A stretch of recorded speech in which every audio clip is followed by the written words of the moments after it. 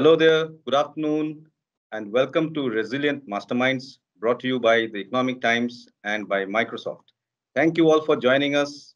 Warm welcome and thanks to all the panelists for sparing time and to all the audience members who join us today and listen to us. My name is Alokesh Bhattacharyya. I'm Senior Editor of the Economic Times. I will host today's discussion. This is the second episode of a series of 8 power-packed brainstorming sessions with C-suite leaders of India Inc. And so you should really keep a watch out for the rest of the series. This is the second one. And today, in the second edition, we are going to have two very exciting sessions. The first is a panel discussion with chief operating officers on the subject, building strategic leadership for a hybrid future. And after that, me and my colleague Suchetana Ray, who's the senior assistant editor of ET, we will have a stimulating chat with Arvind Gupta, founder and head of the Digital India Foundation. I'm sure you will enjoy both sessions. So let's start off. Now, for the first session, let me start by introducing the panel to you.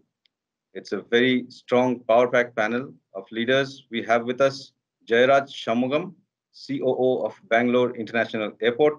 Hello, everyone. We have Rahul Rasal, COO of Future Generali India Insurance Company. We have Ajoy Singh, COO of Fractal Analytics.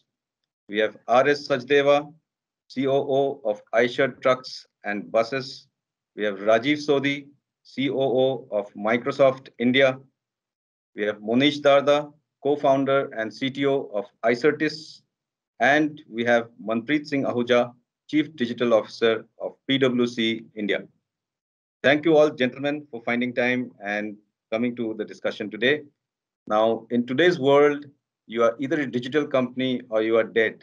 This is a famous saying that we heard about 2 years ago, much before COVID hit us. So today, after the pandemic has hit, the truth of this statement has hit us very, very hard.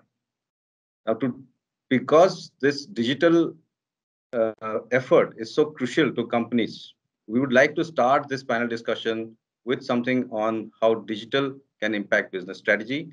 And for that, I would like to invite Manpreet of PwC to set the context for today's discussion through an understanding of digital transformations strategies for enterprises. Manpreet, over to you. Hi, Alok. So just setting the context, I don't think we've got to get ready for the hybrid future. The hybrid reality is here. And I think we've got to go past the mindset of, we've accommodated well, we've managed the risk and exposure well by being able to work remotely. We've got to convert that into a strategic advantage. And it's easier said than done. There is a lot of thinking, a lot of investment, a lot of prioritization that leaders are supposed to do to be able to make this a edge over a world that has fundamentally transformed in this last 12 to 12 odd months. So, and one of the biggest shifts that we've all learned in this period as companies, as clients, because I come from a consulting world, is that the customer itself has changed. The customer's needs and demands have changed. And the good news is corporates have responded reasonably fast and rapidly in addressing to that changed need. So while that's a happy news, and we hear saying, we've done our digital transformation and we're in good shape, but the ground reality is this change going to stick? Is this change, done well enough to exploit the real benefits of some of the investments that have been done? Or are you a company that's staying in the fringe? Is really where, smart companies are spending the time and energy to decipher this issue. So if I were to go back, so one of the biggest shifts that have happened in this period is that the customers themselves have dramatically moved to online channels, and companies have responded. Companies have started thinking about an omni-channel experience, and they have made the investments to be able to engage with the customer much more effectively in a remote environment. But I don't think that's fully solving and gearing them up for the future. This is just being at the fringe right now, and the companies will have to rewire themselves to really exploit the benefit and the opportunity that's at the table. And really what I want to say is a lot of corporate India is wired around employees being the heart of the organization, and a company kind of bringing in the values and the cultures and the operating ecosystem that enables the organization to deliver to a customer. And as far as we are concerned, we think that this whole model is kind of going upside down, where companies will have to rewire themselves with the customer being in the center. And actually, the entire employee and the ecosystem, whether it's alliances, whether it's gig workforce, rallying around the customer with the actionable data and insights that digital today provides to them to be able to offer insights and create better value. And companies will actually begin to be a broader construct, loosely knit, a much wider definition than what it historically used to be, because you will have alliances, you will have cloud relationships, you will have an ecosystem that would have been built together like a set of network nodes that will work together to provide value to relationships that exist within that network. If you have to navigate to that shift where customer gets to the center, you'll have to rewire the organization. You will have to rewire the customer journeys where functional ecosystems will not help. It will largely be cross-functional teams working together to reimagine the customer journeys. And then you will have to bring in the power of digital. You will have to bring in the power of data. You will have to bring in the power of intelligent automation to be able to provide a seamless environment to customers. And that is where the COOs of today will be facing the challenge of how to prioritize and how to make the right investments in enabling this shift to stay. While customers the most important piece, it just also is equally important that the employee environment also has the right data and the right actionable insights to be able to thrive in this environment. And the famous thought that comes to the mind is, I don't think anybody has seen us more closely over the last 365 days as maybe a Microsoft Teams has. What will it take for us to imagine the actionable insights that it can throw back to an employee, keeping all the privacy and confidentialities in mind, for the employee to operate much better and deliver to a customer much better. And that will be the workplace of the future that we've got to get ready with. Just the last point I want to make is the whole modularity that we will have to start bringing into the organization, because whether it is scaling at a very fast pace or gearing up for reconfiguring ourselves for dealing with crisis, crisis management and resilience weren't necessarily as much a top of agenda, till about 12 months back. But today, with leveraging the gig ecosystem, the cloud ecosystem, there is a certain modularity that businesses can bring to the table, that digital can bring to the table, that can help us scale up or reconfigure to deal with a crisis or a situation, and be able to do a hyper customization of the business and the offerings to customers. So this is the changed world, and it is like being on a treadmill to exploit the opportunity, leveraging all the data that is available around us to make a sustained difference to the marketplace. Thank you.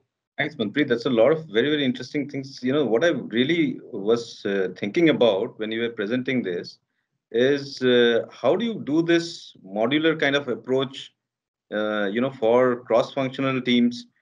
We are actually saying that let there be no hard and fast distinctions of functions, right? Instead, take projects and bring cross-functional teams into customer-centric projects. Is that what you're saying? Is that possible to do across multi-office and multinational corporations like, say, Microsoft? If I were to go first, Alokda, and for everyone here on the panel, I just think that is a reality and it's no more a choice. There were times when we were geared up with functions that were responsible for an aspect of the business. I'm a business planning function that would look at some historical data, make a strategy, and let the business run for a year, and then I will revisit it at the end of a quarter or at the end of the year. Gone are those days. You have to be closer to the customer and you have to be gathering data at every stage of that journey. So, I mean, if I were to be a cola company, and let's say if I serve 1 billion drinks to a customer, how is it that I can be configured in a way such that I gather insight from each transaction and and then I'm able to bring a better product or a better experience to my customer, is how we'll have to reconfigure ourselves to. And the only way you can do that is by, operating in a virtual environment where you have V teams coming together with multiple capabilities, delivering to a particular agenda and a project. Since I took Microsoft's name, let Rajiv come in on that. What's your view on this? Yeah, no, I was about to come in, Alok, and let me add to Manpreet. I think it is absolutely the right thing. He set the stage, basically, right? You'll have to rewire your firm. You'll have to do that on the back of technology. And what you said, right? Can this be modularized? Can this work in a multifunctional sort of an environment? We call this the digital feedback loop, right? Today, you live in a world where data gets generated and comes from all aspects, right? You get data from your customers, you get data from your employees, you get data from your products, the instrumentation that you have, and you get data from your operations.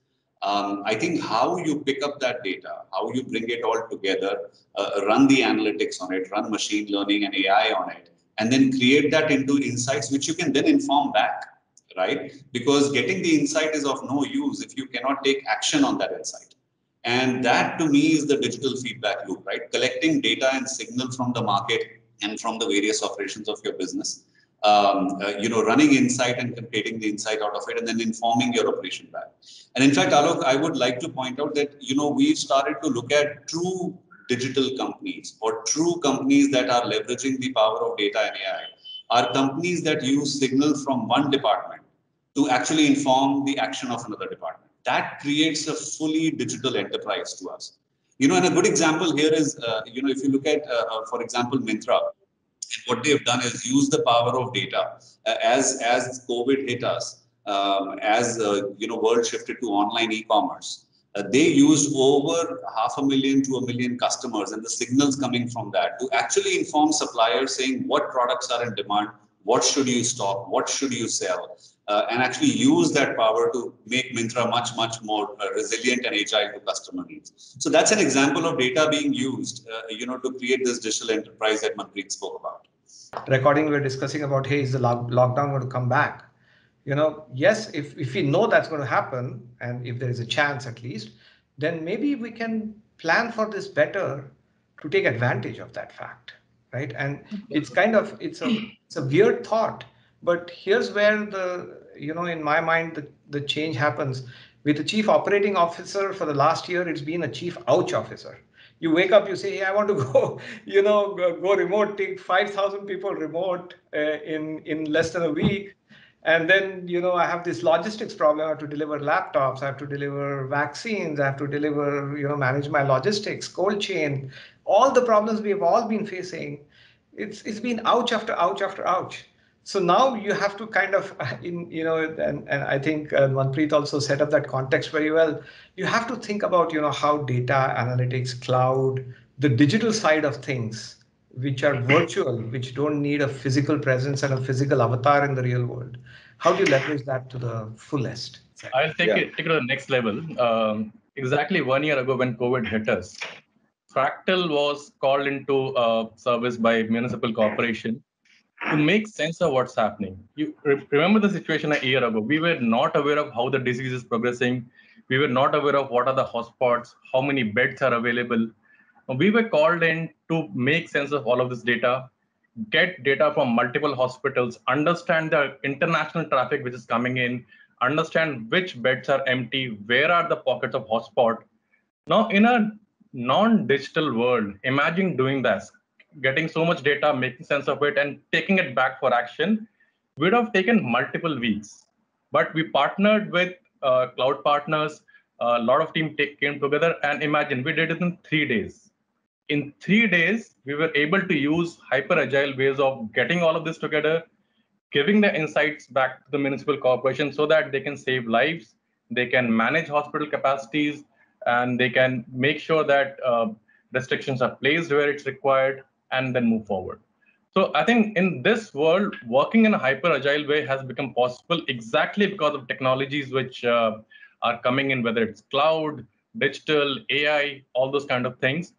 And I think time is no longer a luxury. Those days of, mapping your digital journey over 2 to 3 years period, those are gone. It has to be done in a matter of weeks or months, if not hours. Jayaraj had come in before you, Rahul, so I'll just ask him to finish first. Because I'd really like to know the airport view, because you're also heavily regulated. I mean, apart from the other, restrictions and everything, airports is a very, very difficult business to be in, even in normal times, right? So what has this done to your operational, flexibility and agility, and what are the things that have changed? Alokesh, thanks for that. The airport and the aviation industry has always been at the forefront of technology. It's always been technology driven. And in fact, like they say, every crisis presents an opportunity. what happened during the the crisis itself, during the COVID crisis, is that the Ministry of Civil Aviation told us that, guys, if you want to reopen operations safely, please ensure contactless travel.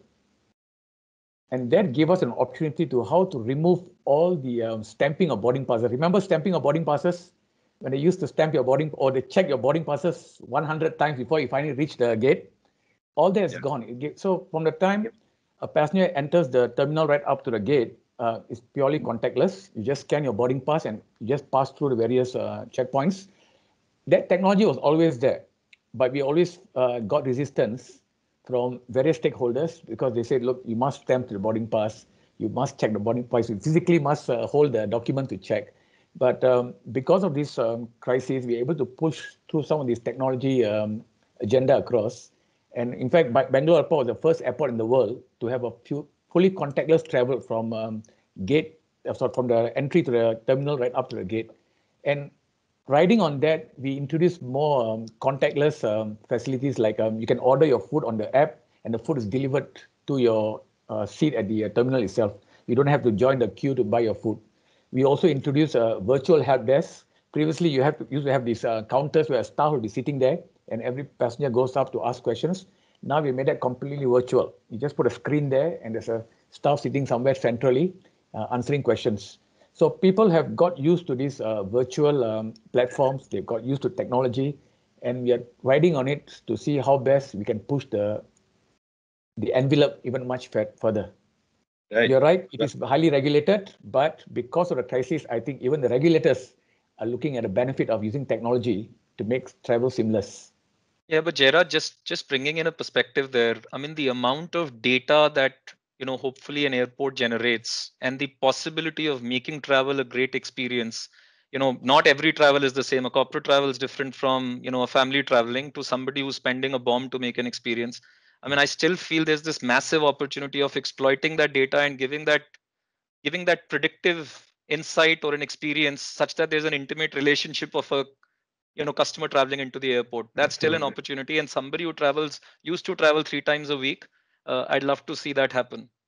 Absolutely, Manpreet. In fact, the perennial problem always has been who owns the customer data, right? When the customer enters the airport, he's actually the airline's customer. As an airport, how do we use that data? How can we share that data with the airlines in order to provide a seamless service? And that's what we are working on. We introduced what they call the Zovis queue management system in August last year, where we can track a particular passenger from the time they enter the terminal right up to the gate to see how many minutes they spend at each checkpoint. We are using that data to see how best to manage resources, how best to tell in real time to tell airlines to please, you have to open up your counters because the number of passengers in the queue is exceeding 10 minutes, for example.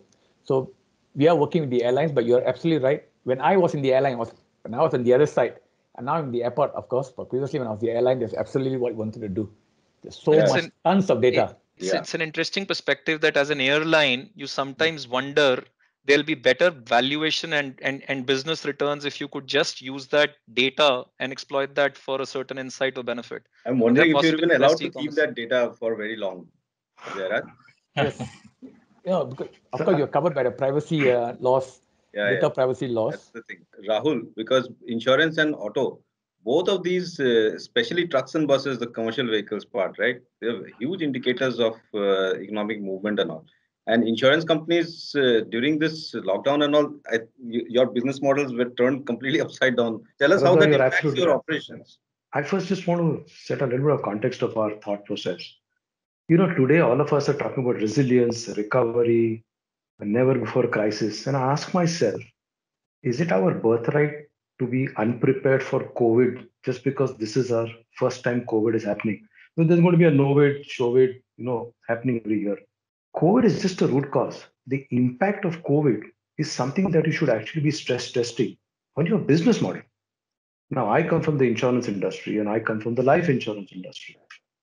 We've always presented ourselves as extremely face-to-face, advisory-driven. Unless I meet the customer, touch and feel and build trust, there is no opportunity for sale. Now, this is a fundamental building block that should be tested in any kind of a stress test where you say there is something happening to your business model. COVID is just an excuse, the way I look at it. So it's quite unfair that we should allow ourselves the leeway of being unprepared for this.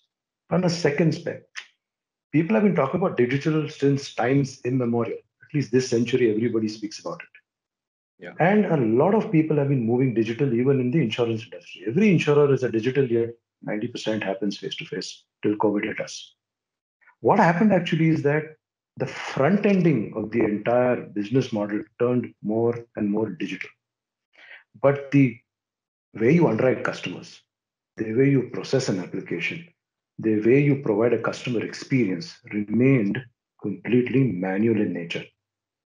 So even if I provide a great tab to my sales employees and they can go and meet a customer, what COVID did was that now you have the tab, you have all the equipment, but you can't be face to face. So the whole mindset that I have all the information with me, but I'm going to do what we are doing today. This seminar 1 year ago would have happened with all of us sitting in a particular room and talking to each other. Never like this. So that mindset itself was not changed. So I have all the equipment, but I don't have the ability or the mindset to actually be remote and complete the same process. And which is why this whole modularity of how we interact with each other. Now, the employees have to be able to interact with technology and together interact with the prospect. I think that is a big jolt for the entire insurance industry. Of how do you train the mindset? How do you retrain the mindset of your employees? I think that's where the business model struggled, and which is why I keep asking myself, should we have not been prepared for this eventuality where I cannot meet my prospect and yet need to complete my business model? It's a very good question you ask, Rahul, because there are companies who are more than 100 years old when the last pandemic hit us. And I don't think we have learned much from that experience. So we'll let that part be. Is there anything else you wanted to add? Did I interrupt you? No, not at all. So basically, what this has done is that the whole digital mindset has now allowed us to carry forward. And as a chief operating officer, the first thing that comes to my mind is, operational risk. Now, everybody talks about operational risk, but if I look at it technically, it is only in 1999 that the Basel Committee on, banking supervision actually published the papers on this between 1999 and 2001. And they basically said that they elevated this to an independent, which is a distinct and controllable risk, requiring its own tools and organization. So you have a pandemic, we are all moving digital. Operational risk is at the core of any financial institution, yet operational risk is a very nascent field. We are yet trying to understand the interconnectivities. With the advent of digital and with the advent of analytics, I think the ability to forecast operational risk is sort of changing. And I think that's one piece which all financial institutions, and more so, people who predict the future like insurance are sort of grappling with right now. I mean, that's the biggest difference that I see. The focus, the TINA factor, saying that now there is no longer an alternative. I have to rely on predictive rather than extrapolatory attitudes towards business. I think that is another aspect that is preparing us for the hybrid present or present reality or the hybrid future. That's the big difference I see. I can just add to what Rahul just said, highlighting that mindset that he was talking about. We did a study with, along with IDC of all our customers. And it clearly showed that one, everybody considered innovation to be an imperative, and that's okay, that's fine. That was there earlier also. But I think what was heartening to see that over 65-70% of the organization said that post-COVID, innovating and driving the innovation agenda within an enterprise, within their companies, had become far easier. Because the pandemic had sort of created that TINA, the no alternative, or created the imperative to do that. And I just wanted to highlight that how real this mindset is, because we saw that across with governments, we saw that with some of the regulated industries, we saw that in healthcare, we saw that in education. It is across all pervasive, I would say. And I think that is one of the trends that is here to stay. COVID or no COVID, even when the world comes to normal, we will see this shift taking a full, getting even more of momentum than where we are right now. Rajinder, I remember April of 2020 when there were zero deliveries of passenger cars. That was a nightmare to everybody, right? I don't remember the commercial vehicle numbers, but I don't suppose they would be much better at that time because of the lockdown. The very thought of risk really must have hit you very, very hard, in that month and the ensuing months. So how has this pandemic, changed your views towards operational agility, flexibility, and through technology? And after you, I'll come to it. Oh, thanks. I've heard from all the speakers. I can say VCV is a joint venture with Volvo. Eicher's joint venture with Volvo, and we manufacture a commercial vehicle. And everything has come to standstill. We have been working on the digitalization before that, 5-6 years before that. We started both on the customer interface, supply chain management, as well as manufacturing interface and R&D interconnectivity. All those areas we have been working on the digitalization, but it was India before 1991 when everybody talked about liberalization, but nobody actually did when crisis came. So paradigm, the inflection point came the COVID. That all the tools which we had developed definitely we use. And if I look at VC, we are a typical commercial, typical manufacturing company. If you see that one basket is the customer interface and R&D. Second interface is supply chain, and third is the sales. In all the three areas, we saw that digitalization, as many have put across the TINA factor, that now we look at and say that how do we collaborate? In R&D, the major thing is how do you need to collaborate, getting the feedback from your downstream function and incorporating the product and develop a product. When almost 4 months, 5 months, people were operating from home and no chance of having the physical meeting, then the digital phase came into an IDM, like we have got integrated data management digitalization platform is there with us. That helped us to connect all the people, and still we could talk with each other, give feedback, review the technicality, and go for the new product introduction. That was one thing. And if I look at how our sales team were connected with the customers, same. You are generating the inquiry, but mindset was unless either like Rahul said that unless you sit in front of customer, you can't sell the truck. This was a paradigm. But our digitalization team came out with the digital model of the vehicle. And when we presented to the customer, and initial our hit rate was 1 in 100. And after 4 months, our hit rate has improved to around 10 in 100. 100 interaction, and you are generating almost 100 inquiries into the firm orders. So 1 to 100 to 10 to 100, that was the improvement over 4 months. And that happened because we could take that digital model of the vehicle specification and demonstrate actually how the vehicle performed.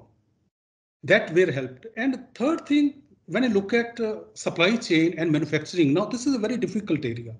In April, we produced 0 truck.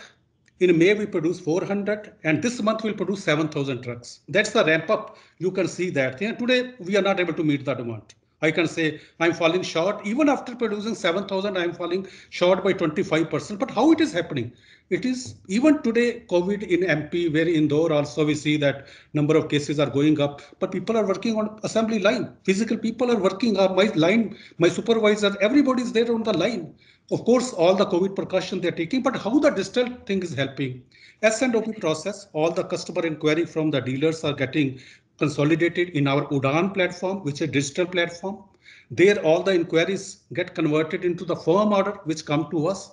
Through IDM, the data from R&D goes to manufacturing, and through the ESAP system, we are ensuring that all the models, the data is generated, which is the product data is generated, parts are being procured, call-off system is being implemented for the suppliers also. So all the interfaces of the organization, we are able to use the digital. That's why we are today surviving as an organization. Had that digital platforms, either in the customer interface, on the supply chain interface, and the R&D interface would not have been there, this organization would have been standstill, I can say very clearly.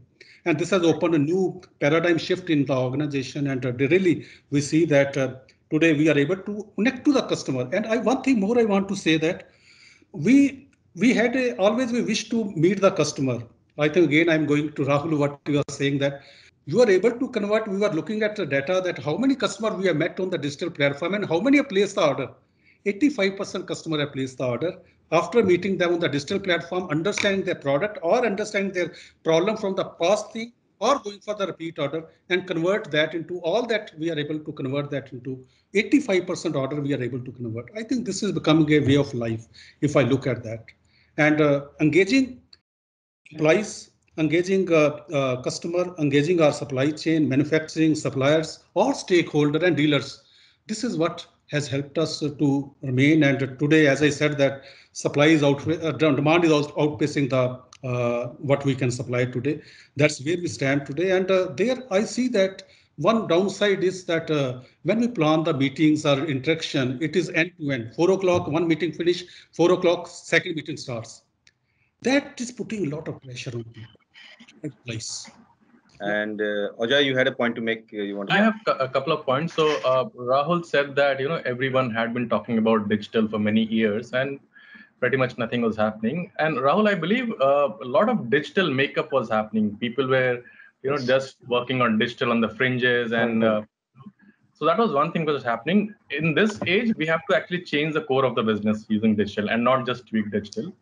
And I think other thing coming from AI industry, I would like to say that AI is very effective, but it alone is not sufficient. I think we are not using the power of design thinking, behavioral sciences, solid cloud-based engineering to create the magic out of AI. And in any digital strategy, unless all these multidisciplinary thought processes come together, we will not be able to make a magic. Ajoy, interesting point that you raise, if I may just add one thing. When we speak about interconnectivity, and we worked in silos. Today, HR is a function. HR manages people, HR manages talent. What is AI? Is AI a resource? Is AI talent? I think this interconnectivity between managing talent as two subsections of human beings and artificial intelligence is preparing for the future, because it's a fact. Today, a lot of the pushback in terms of not enforcing, but implementing some of these strategies is because people feel, mindset again, that redundancy is going to be impinged upon them should we have artificial intelligence in underwriting. Yeah. So again, this is something which is preparing for the future. How do you manage these two resources for the future to prepare for that hybrid interconnectivity? It's human and AI, not human or AI. Yeah, Monish, your view on this? Because we tend to hear all these technology terms, AI, ML, in isolation. But the fact is the technology more important, or is the design more important? I think Ajoy said it well. You have to have humans and machines work together. I think that's the future. There's a very great author that I follow, Isaac Asimov, and he looked at the future and science fiction really, and he said, hey, this is the merging of humans and robots is what humanity is all about. And if you can see it around yourselves, I think the decisions that you take today, we don't know how much we are influenced by the technology around us. And one of the important things here in my mind, we do contract lifecycle management, right? So contract is the center of the universe for us. We are seeing more and more companies coming back and saying, hey, this is getting out of hand. The risk and the compliance needs that we need to go in the real world, and what people do on the ground in large companies is now is getting further and further along and hard to control. Can you actually take that contract and push it near the transaction? So what we are seeing from an AI perspective is really AI not as artificial intelligence, but really cognitive intelligence. Can you figure out what is happening and then give enough information to the person, the human, who can influence that outcome?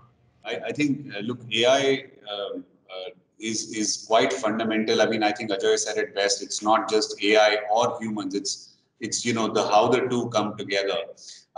And also, I think it's not about AI being the solution to every problem.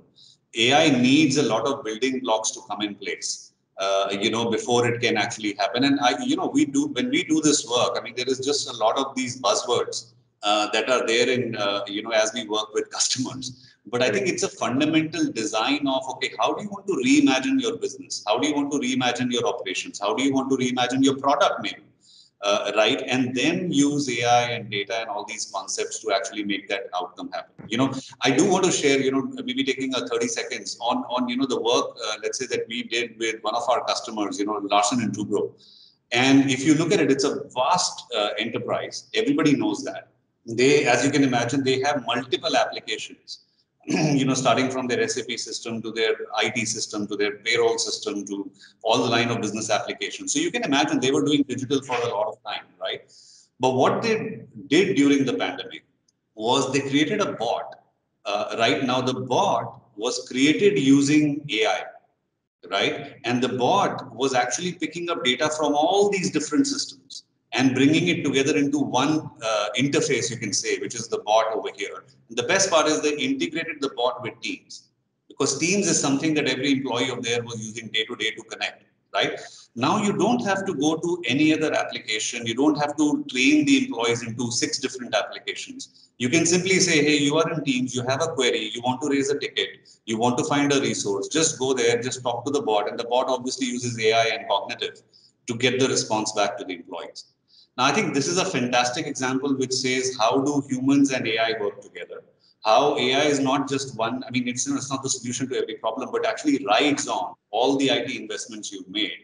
And again, back to my original point, this is something which is here to stay. This is a fundamental reimagination, right? It's not going to go back once they come back to the normal from COVID. So I think that's an example I thought I'd share with the panel.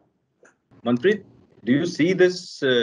What do you see? You're also consulting, companies all the time, giving them advice on how to do things.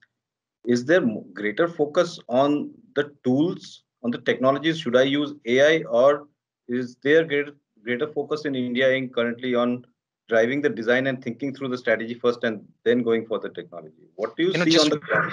Yeah. I mean, just building on that conversation and the question itself, Alokesh, I think one thing where I see a big opportunity is, and this is where AI and humans come together, is this need for, upskilling the workforce.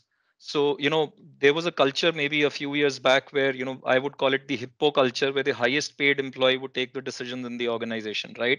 You have the CTOs and CDOs and CEOs or the innovation officers taking those innovative calls. I mean, those days are gone.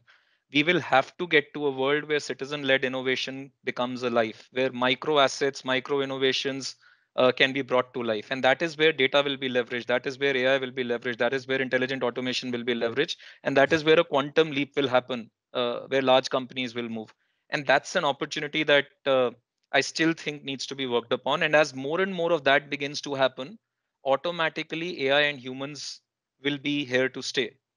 Right now, I don't think that's happening at scale, and forward-looking companies are beginning to invest on that agenda. Yeah, but it's a transition that will take its own time, I guess.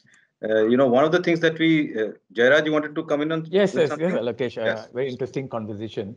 In the aviation industry and airline industry, yes, we're very technology driven. We use a lot of data. We use a lot of technology tools to enhance services.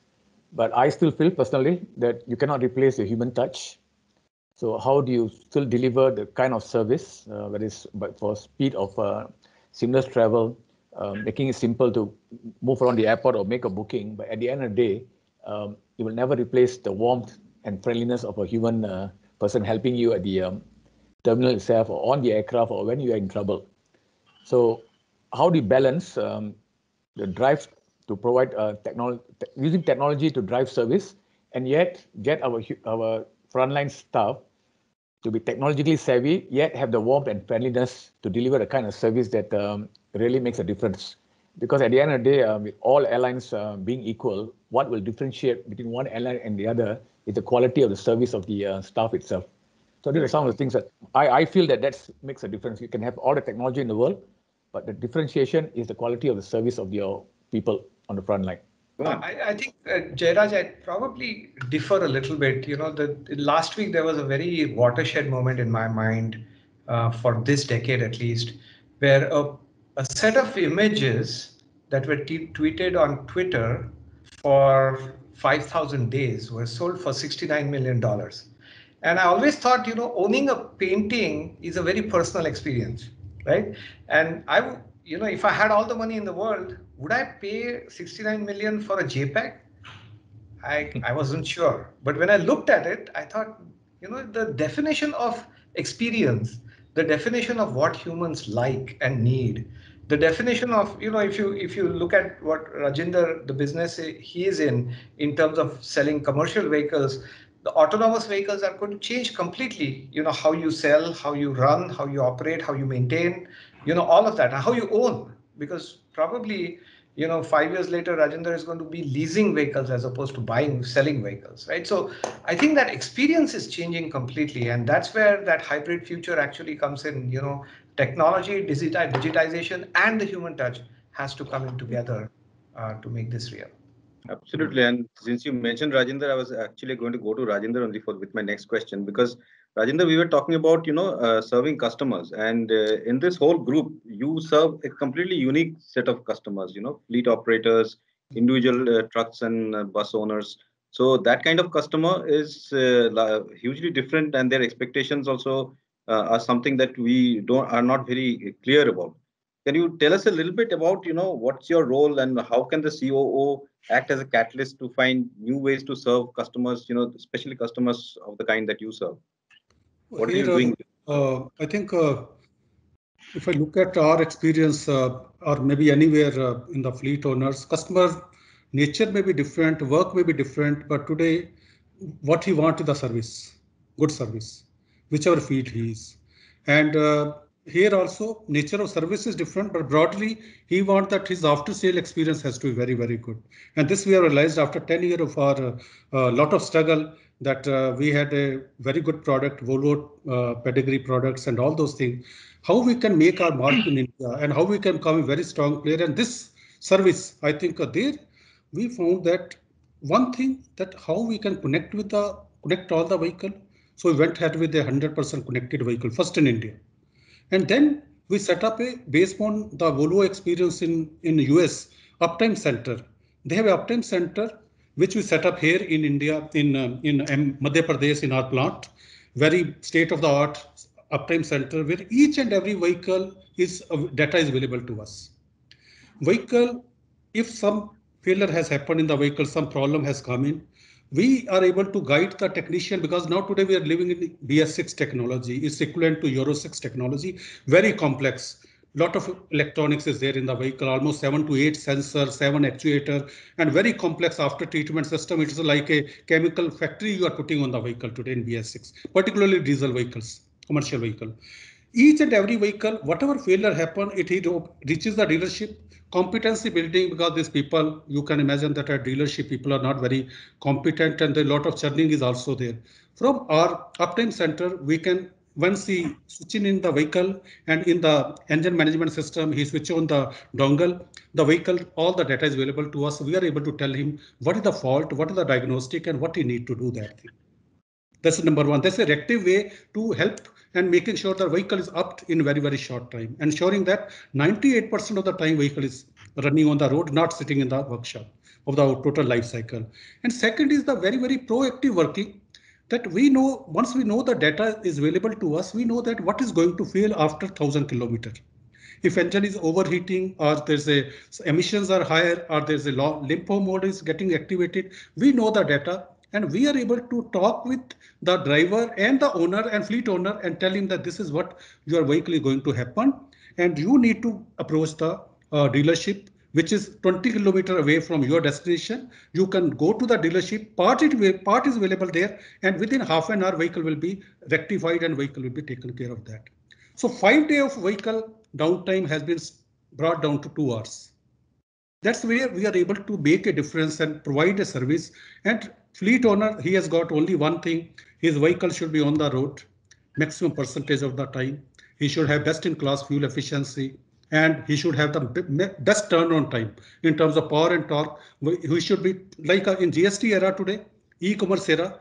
Earlier, Mumbai Delhi trip, people used to talk about weeks, the 2 weeks time between 10 years back. Today, people talk in hours. To ensuring that vehicle has got that power and torque, vehicles remain on the road, how we get connected with the vehicle, provide the support from the uptime center. That's where the future, and that's where we are working. And it will go, next stage will be the how we provide that driver alert system, that whenever driver is about to sleep or he's fatigued, we are able to caution his fleet owner or driver also, so that he can take him off, so that he doesn't meet the accident. So safety, accident, and then moving to the autonomous, that's the next phase. All those areas, I think digital interface, digital way of working, and a lot of support we are getting from Volvo also in this thing. And that's where we are going to make sure that our customers, fleet owners are taken care of to the fullest extent. Yes. Rahul, your view on this? You have a completely different set of customers. Of course, they are also your customers, right? To Rajendra's customers are also yours. traditionally we look at human beings as our customers as a broad category. So everybody needs insurance. Now there are two impacts of the entire pandemic. One is a heightened acceptance of the fact that nobody is immortal and we do need insurance. And India being one of the lowest penetrated countries in the world from any metric as far as insurance is concerned. So that's a positive impact of the entire pandemic. The second piece is that we as an organization at Future Generali have realized that the future lies in ecosystems and how you plug into an ecosystem. The ecosystem could be something traditional like a bank, or the ecosystem could be something completely different and visionary like what we are doing today with the future retail network. Now here you have a lot of people walking into Big Bazaar, for example, and traditionally you would have approached them and spoken to them. But today this is where AI, and I don't want to use that cliche, but this is where analytics and digital plays a very enmeshed role. Based on the shopping habits of people, we are actually able to now customize their requirements or needs in terms of what they would need in terms of an insurance. Simple thing like whether a person takes a carry-on bag or brings it with himself is actually a good biaser of what kind of insurance can be actually offered.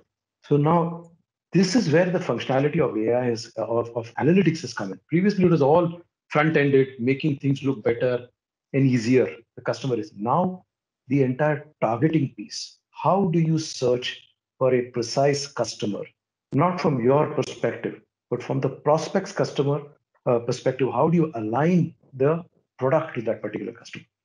This has got fine-tuned. So you have data, your ability to sift data, your ability to target the right prospect for the right product, but more importantly, also decide the fulfillment mechanism. Is it going to be digital? Is it going to be physical? Is it going to be phygital? I think that is what is the big change that we are seeing in our insurance industry today. And that is what is helping us to sort of push. So today, we can actually decide on the buying patterns. We can decide on the visiting patterns. We can decide on the various electronics that a person carries, that what is the best product that can be fitted. And again, offer this in a manner that is convenient to the customer. So I think that is a big change for us. Secondly, it has now allowed us to come away from this purely face-to-face advisory and move into a remote educatory kind of a sales process where you keep educating the customer so that it becomes more, I need this, not I was sold this. Because there's a cliche that insurance is never bought, it's sold. I think that cliche is now undergoing a metamorphosis. Great. So we have a question on scaling operations with stability and sustainability. And I think ESG and sustainability are becoming buzzwords in the corporate world. And as COOs, you also have to look at how your operations are going in a direction that is also sustainable for the business and for your other stakeholders, like including your employee and your customers, right? So how can the COO really influence these operations, and how do you tell the audience how you can scale your operations keeping sustainability and stability in mind? Who wants to go first? Yeah, I'll try and take a shot, Alokesh. I don't know how many of you know, a lot of buzzword is there around cryptocurrencies and bitcoins and all of this, correct? And the amount of electricity required to generate these bitcoins mining is about 0.5% of the total world's electricity consumption. And if I translate that back to the industry where I'm coming from, AI, we write tons of lines of codes which need training, which need inference, and those are, if they're not sufficient, they can actually create a lot of electricity consumption. So that's one extreme angle which we are thinking of in terms of how to make AI not only more ethical from a usability point of view, but also use the resources, use the cloud compute in an efficient manner, so that it's a long-term sustainable model which we can build. Okay, Jayaraj? Put a lot of focus on sustainability, especially in terms of using resources, renewable resources. In fact, 100% of our electricity needs at a terminal is all from renewable resources using wind, right? So wind power. So it is the way of the future, that you cannot run a business without considering all these sustainable future right? So water, we are looking at how to build more ponds to harvest rainwater in the terminal itself. So it's not all about just flying passengers in and out. How do we keep the airport going? How do we save the environment? How do we protect the environment? So this is always at the forefront of strategy. So we are focusing a lot on sustainability and making sure that we become a responsible airport. And just to sort of add to that, sustainability, is it a means to an end? And then I try to look at it today. The cliche is geography is history. So the fact that you had hundreds of people traveling from one place to another, and you try traveling from Churchgate to Borivali in Bombay, I mean, it's an exercise in futility and threat to life, depending on which mode you actually use. So is that in some way helping us, to sort of do our contribution towards it? And that's one piece that I sort of look at it. But I also look at it in terms of the CXO gathering, as you said, and the X has been the X factor. There was a time of chief marketing officer. There was a time of chief people officer. And today, I think it's genuinely the chief operating officer sort of era that comes in, because it's a cross-cutting initiative across, various initiatives that you're running in the organization. You actually have a bird's eye view to all that. Operational excellence, again, when I talk about simply by ensuring a proper work from home policy, you're actually helping the climate in your own way. Now, it is easier said than done, because work from home doesn't mean you simply ask people to work from home. You need to then give them the right tools. The whole mechanism of appraisal of people is going to undergo a change. You were so used to seeing people. You were so used to their body language. You were so used to their physical presence and contribution. Are we prepared today to sort of do it remotely? So when we talk about the entire sustainability piece, this is one angle that we need to consider.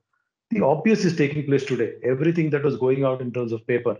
I mean, insurance industry used to generate reams and tons of paper. Future Generali today has the capability of sending you your policy document, which is a thick document, let me assure you, on WhatsApp. Now the regulatory aspects too have to change, because this has to be acceptable. So sustainability cannot be an individual organization's deliverable. The whole ecosystem, the regulator, the compliance aspects, people's acceptability, the ability to trace and mitigate fraud in such cases.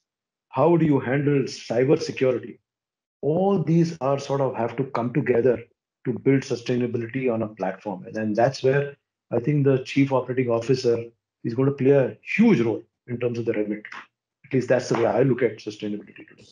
I just wanted to kind of extend what Rahul said. Is a very important point.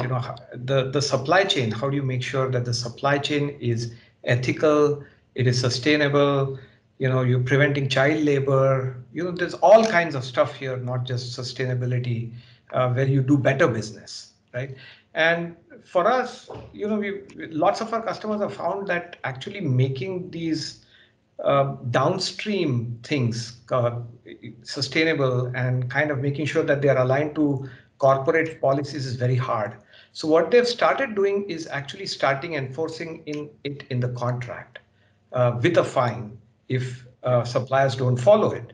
But then, what we have done and gone ahead is actually apply the blockchain to make sure that the entire supply chain follows this, not just the first tier supplier, but the second, third, fourth, fifth, and so on. And one of the things we've noticed, like automotive manufacturers, making sure that the cobalt mines, where the cobalt is sourced, is not blood mineral, it's not using child labor, it's not using forced labor, and making sure that the contracts reach there.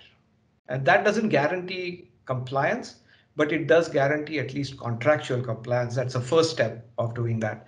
And I think that's where, having an open, transparent supply chain, if you go to most companies' home pages on, sourcing, ethical sourcing, and so on, including Microsoft, Starbucks, Pizza Hut, you go anywhere, you'll see that there is a component where they want to find out where the pizza corn came from that makes the pizza, where the coffee beans come from, which get into your cup.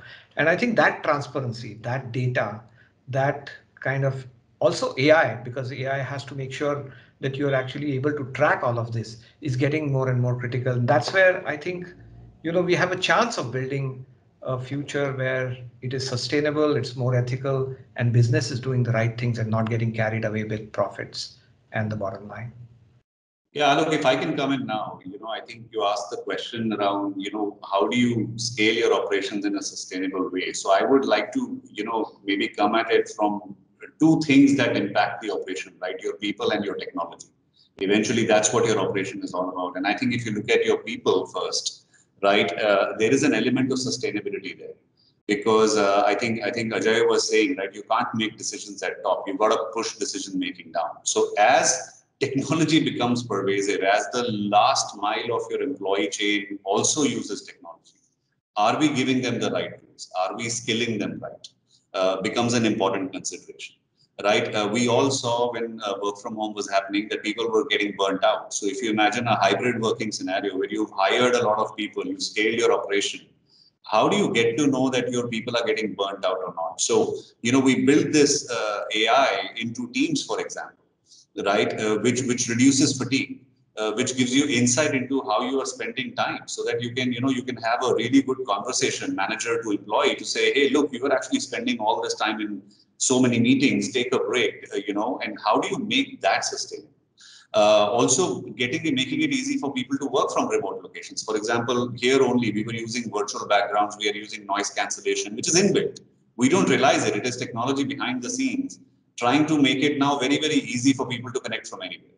Right. So that is one element of, I think, sustainable. I think the second thing is the technology you are using, the platform you're using, right? Is that creating it in a way that it is sustainable, right? So, for example, in Microsoft, we said, in the next sort of 7 to 8 years, most certainly by 2030, we'll be carbon negative. Right? In another 20 years, we will remove all the carbon that's ever emitted from Microsoft, since it was founded. We announced the innovation fund such that, we can actually spur innovation around this. The reason why this is important is because when we work with customers, we are able to tell them you are working with a platform which is keeping sustainability in mind, for the reasons we all know it's very, very important. So I think as you think about operations, we've got to approach it from both the people angle and the technology platform angle. And I think Monish said it right. You've got to see where it is sourced from, where the value chain is coming from. I think that is one aspect, but also make it sustainable for our people. I think that's how you can really scale it up. Otherwise, it's very easy to scale up and then figure out that it is starting to break at the seams. That's what your CEO doesn't want. Your chief operating officer wants to make sure it is going to be able to do that. Right? Absolutely. Manpreet, you have the last word. I think it's going to be a hockey stick shift towards, customers, employees, and capital chasing companies that have the ESG proposition right. And it's going to happen at a very, very rapid pace. So just when we are breathing easy saying, yeah, we've learned to deal with the customer and we've learned to track the data and we've learned to serve the customer, if we haven't tracked our energy consumptions and the waste we are generating, which, trust me, a lot of us may speak, but corporate India is not doing a good job of that right now. Very soon we'll realize we will either be out of capital or customers if we don't get that ESG plot right. And digital technology, data, I mean, all that we've spoken today with the customer in mind is going to be equally relevant from an ESG perspective. Sooner we start, the better the edge we'll carry.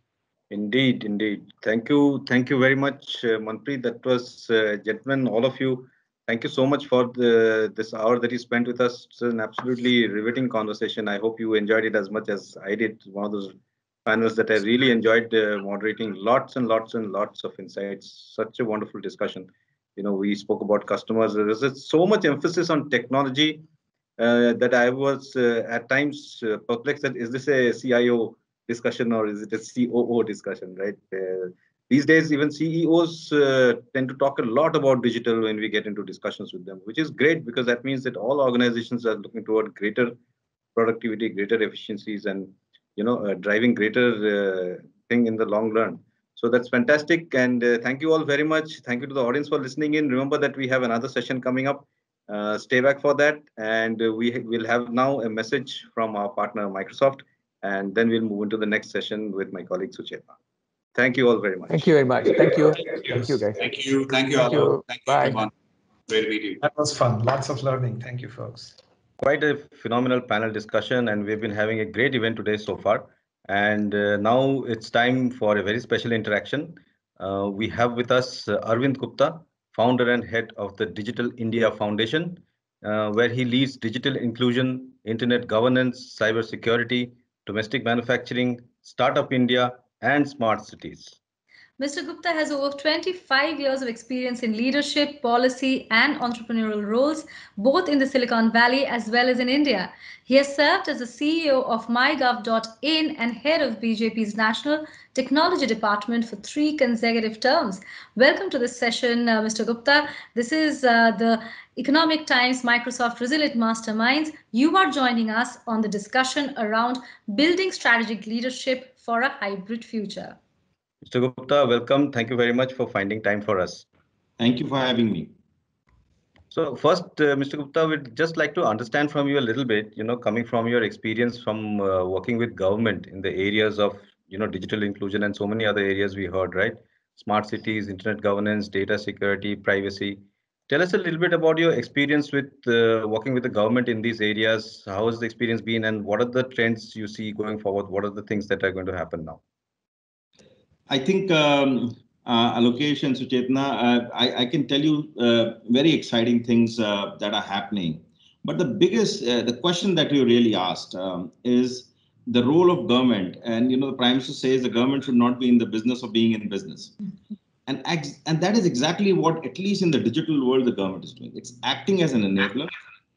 And it is over the last 7 years, I think this the transformation, a very, very bipartisan, across India transformation that we have seen, with the government being at the center of that transformation and really catapulting India into the 4th industrial revolution. Now, let me give you with some examples. India is home to the only non-private platform in the world.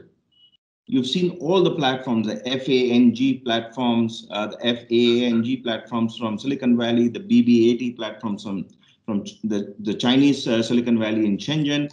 We have, apart from these 9 platforms, the 10th platform, which has 1 billion users, is actually a platform from India, which is an indigenously built platform called the India Stack or the Aadhaar Stack. The government just acted in a very, very new policy thinking of creating digital public platforms as public goods. So it's public infrastructure.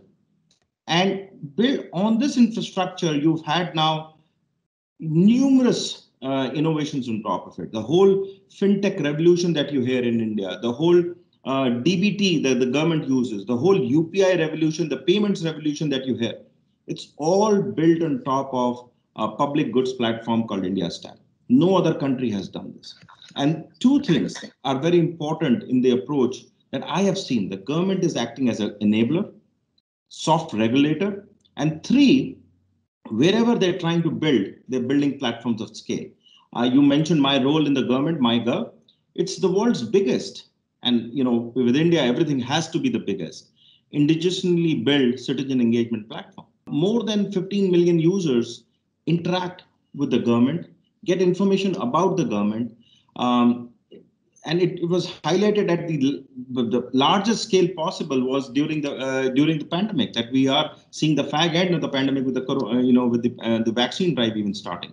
MyGov released the Arogya Setu, has been a big partner with Arogya Setu. Arogya Setu is one of the big platforms which is partnered with COWIN to deliver now the last mile vaccine appointments and everything else. So I think the whole approach of the government to build platforms which are scalable, indigenous, open, and can operate with each other, starting from Aadhaar to UPI to eKYC to MyGov to Arogya Setu, is the lesson that I think I have learned from operating within the company, within the government. And I think the government itself today is a biggest startup disruptor and an enabler at the same time.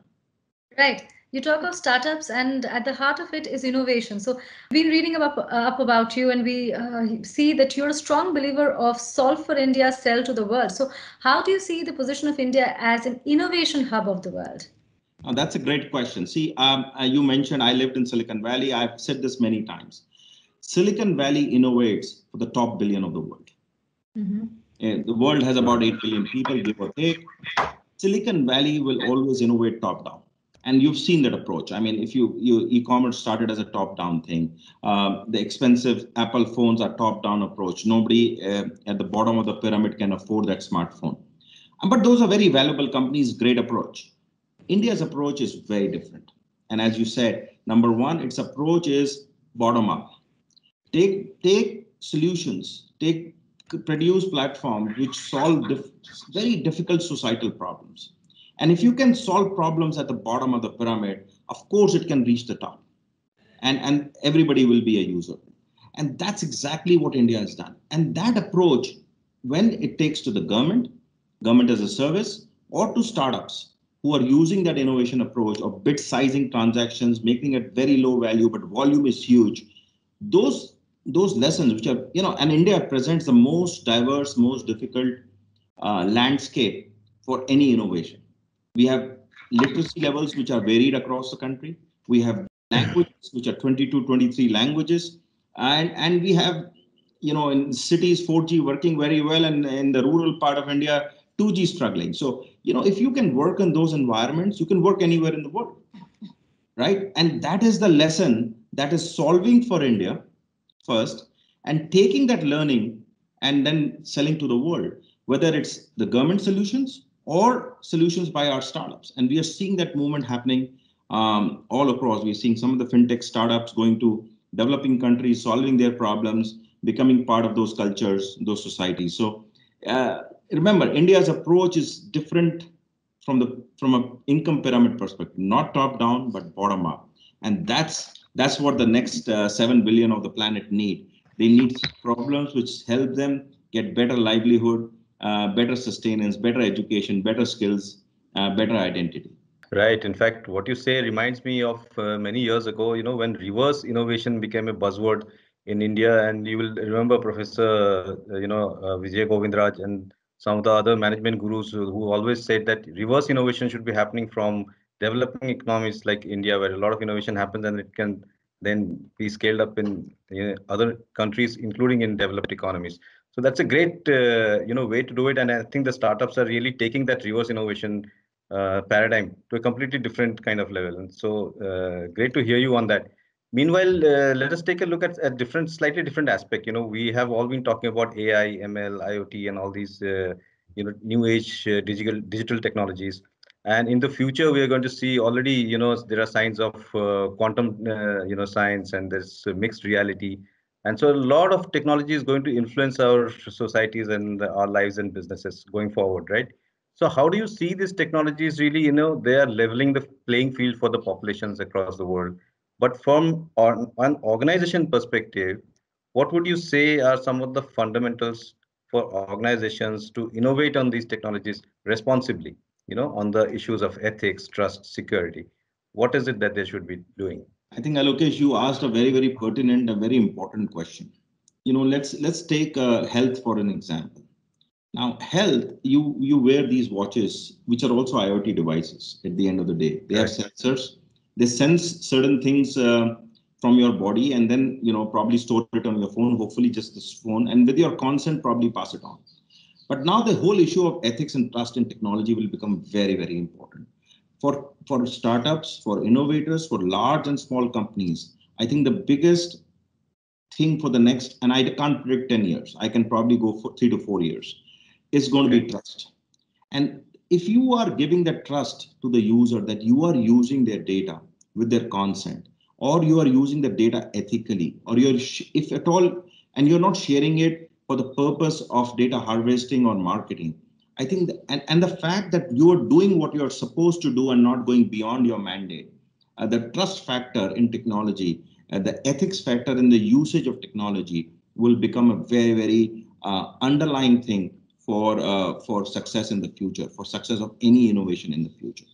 And I think that will apply to all technologies, whether that's AI, ML.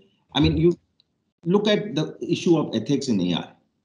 The black box that 99% or 99.9999% of humanity will not understand.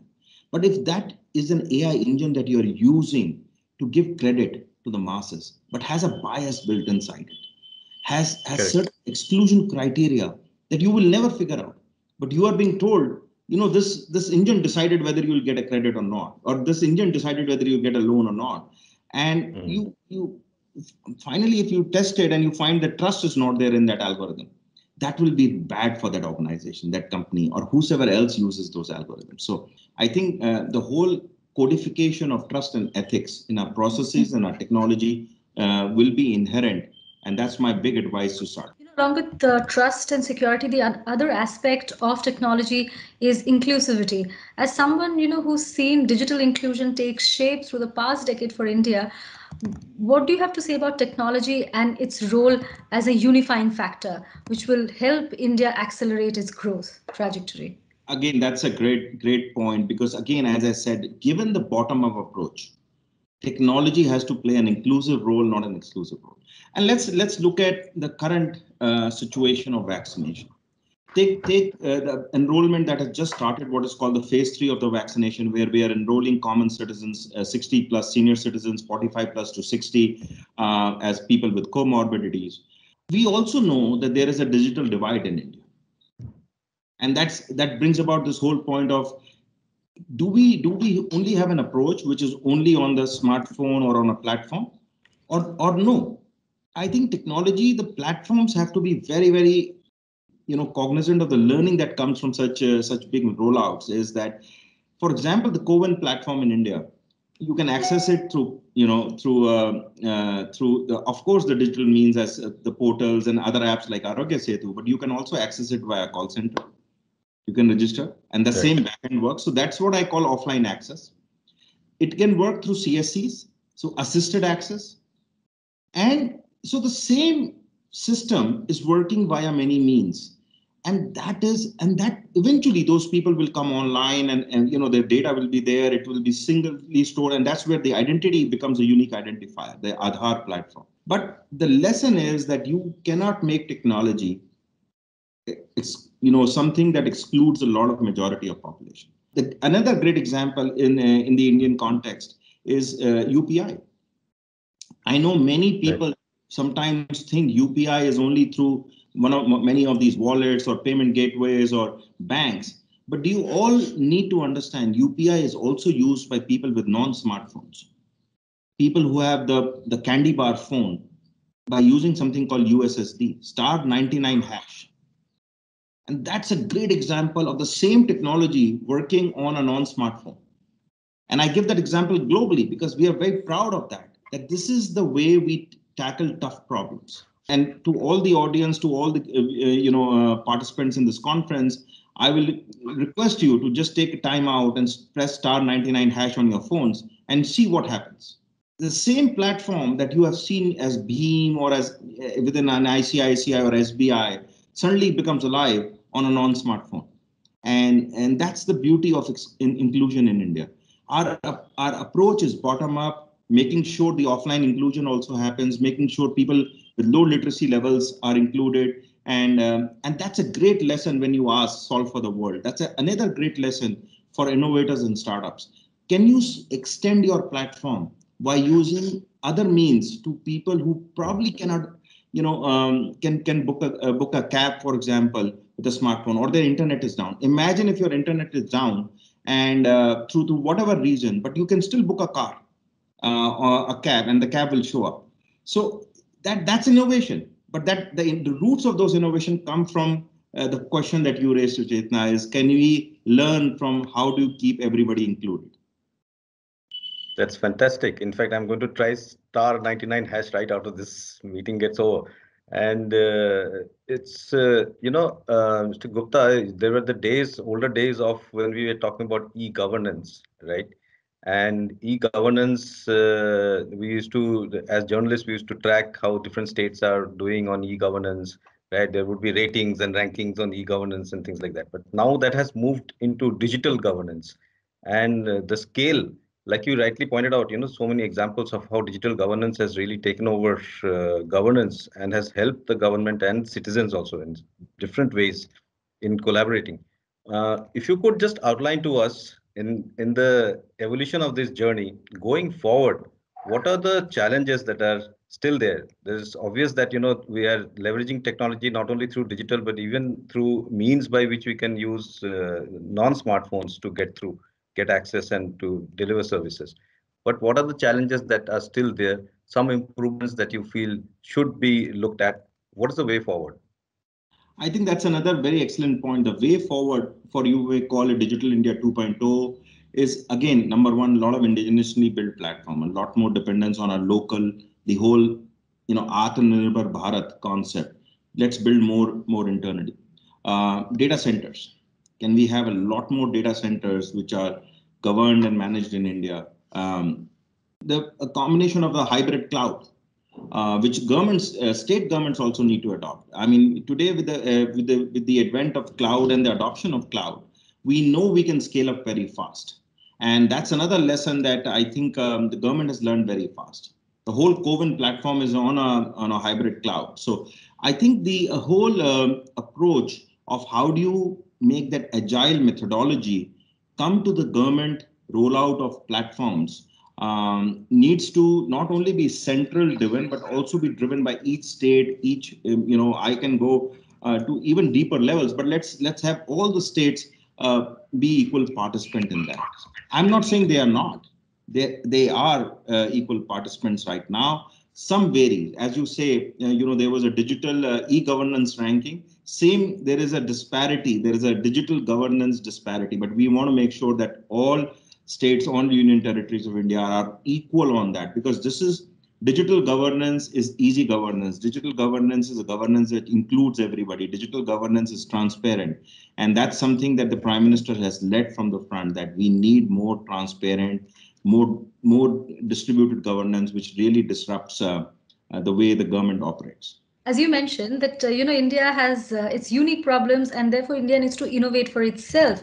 So in this scheme of things, what do you think is the role of IoT in buildings, education, healthcare, utilities, and even beyond that?